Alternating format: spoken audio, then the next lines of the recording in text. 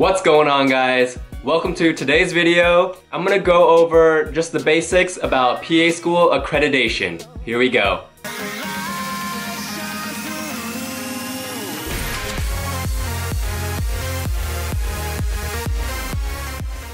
So this is gonna be a very simple and basic breakdown of the different types of PA school accreditations. And I'm gonna be saying accreditation and accredited quite a bit in this video, so bear with me.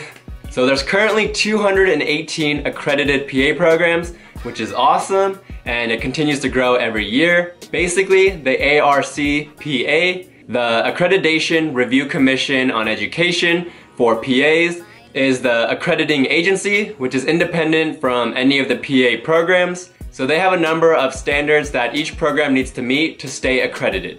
So we'll start with the most common accreditation, which is Accredited Continuing. Basically, if a school has continuing accreditation, that means that they have already met the standards set by the ARCPA and are meeting all the expectations that the ARCPA has set out for them. And usually this is seen in established programs that have been around for at least a few years. So when you are applying to PA school, looking for programs that are accredited continuing are the best ones to apply to because they've been established, they've followed all the standards and meet all the expectations of the ARCPA. So the accrediting agency review each program about, I believe it's about 5 or 7 years. And about every 5 or 7 years, the program gets reviewed by the National Accrediting Agency to see if they're still meeting the standards. And if they pass, they get another 5 to 7 years of continuing accreditation, which is an awesome thing. So the second type of accreditation that you're gonna see is provisional accreditation. So a provisionally accredited program is accredited. This is something that I feel like a lot of students get confused about when applying and choosing schools that are provisionally accredited.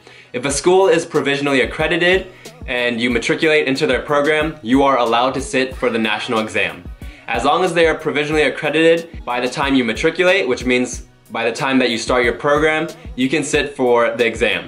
If they lose their accreditation before you finish the program, you are still allowed to sit for the national exam.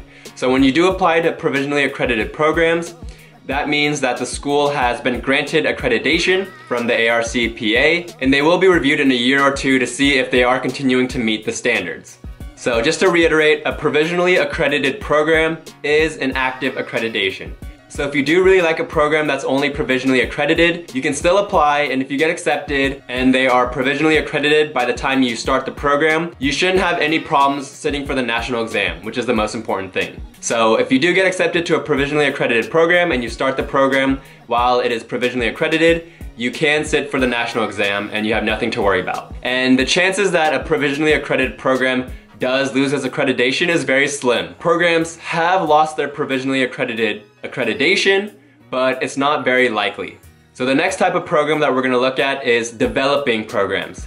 Developing programs have applied for accreditation, but they haven't been accepted to be accredited by the ARCPA. There is a little bit of risk in applying and starting a program that is developing, because if the program doesn't receive its accreditation, you don't get any of your money back and the school is not gonna be accredited and you're not gonna be able to sit for the national exam. And you have to sign, I think electronically, or check a box that states that you know that if the program that you're starting is developing and it's not fully accredited and isn't accredited by the time I believe you finish the program, then you can't sit for the program and you don't get any refunds. So there is risk in applying for programs that are developing, but I would say that a good amount of the developing programs also become accredited. So when a program is in a developing accreditation status, I think they have about a year to meet the standards, and then the ARCPA will do a review on that program. And if they meet the standards, they'll become provisionally accredited, which means that you'll be able to sit for the national exam. The last type of accreditation we're gonna look at is Probational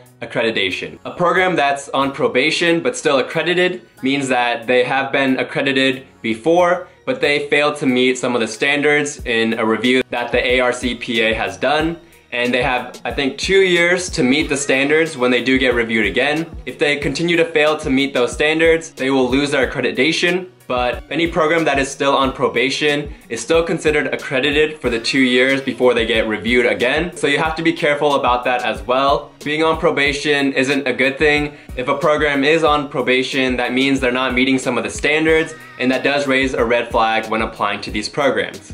So if a program is in probation while you are accepted into the program and you start the program, it is still accredited and you can sit for the national exam.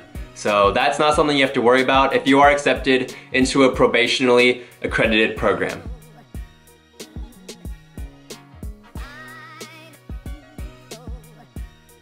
I hope this video was helpful in simplifying the accreditation of programs. I know it's still a little bit confusing. If you do have more questions, go ahead and go to the ARCPA website, which I will list in the description box. This information I did get from the CASPA website as well as the ARCPA website that goes over the accreditation of PA programs. Please give it a like if you learned something new about accreditation.